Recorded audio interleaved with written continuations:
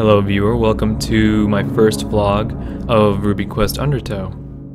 In this video I'm just going to cover some very basic movement systems that GameMaker has created. And here we go. First of all, if you'll notice, there are some clones on the left. They're just doing some battle stances, it's only a test, but I'll be covering that in the next video. In this video we're going to cover walking.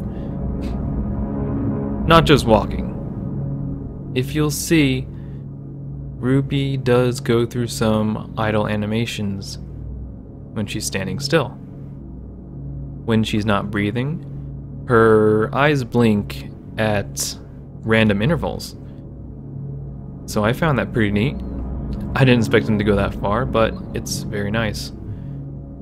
So with that over with, as you can see, Ruby walks pretty slowly. We feel that this is good to reinforce the pacing of the game. You can run, of course, and as you can see on the top left, there is a number that decreases whenever you're running. Of course, when it goes to 0, you are going to tire out.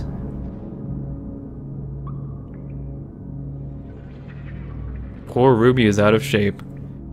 So yes, it will not decrease that fast in the final version, I guarantee you, because you will probably want to be running most of the time. I doubt you want to walk everywhere, but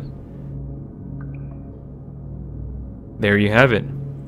When she does restore her stamina, it replenishes halfway. There you go. Like I said, running is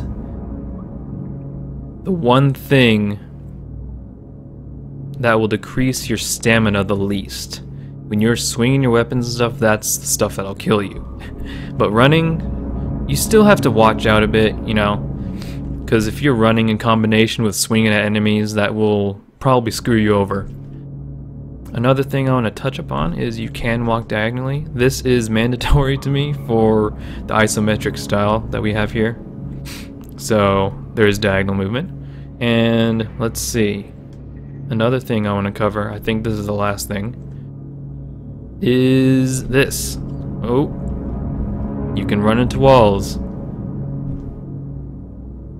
We still haven't got to identifying certain terrain that she could collide with, but there is that for now. I don't think I've covered this already, and you guys might have noticed, but the camera moves around depending on which direction you're facing. So that is another thing.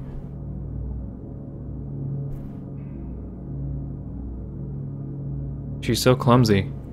But I think that is it for this video. It's pretty much where we're at right now in terms of custom scripts. I'm still working on graphics. So with that being said, thank you for watching this video. I'll provide a link below for the Ruby Quest Undertow page. This game is free, so if you do want to follow it, there's the link down there. If you want to ask questions, just comment below or send me a message through my Tumblr, which you can find below as well. See you in the next vlog.